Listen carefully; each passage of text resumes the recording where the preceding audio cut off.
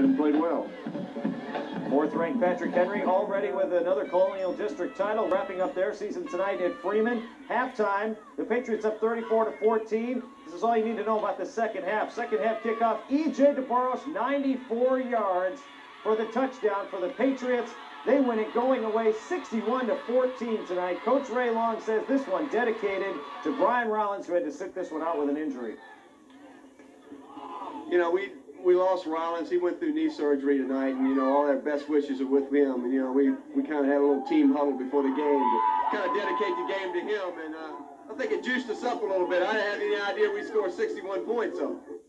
Well, guess what? You did. All four teams, top four teams win tonight. Patrick Henry over Douglas Freeman. Huguenot shuts out George Wythe 40-0. Atlee a shutout of Lee Davis, and Verino no trouble with Henrico. Tonight's Papa John's field goal contestant, Adam Branscombe, and Atlee Jr. with the attempt. John Watkinson holding. That's not even close.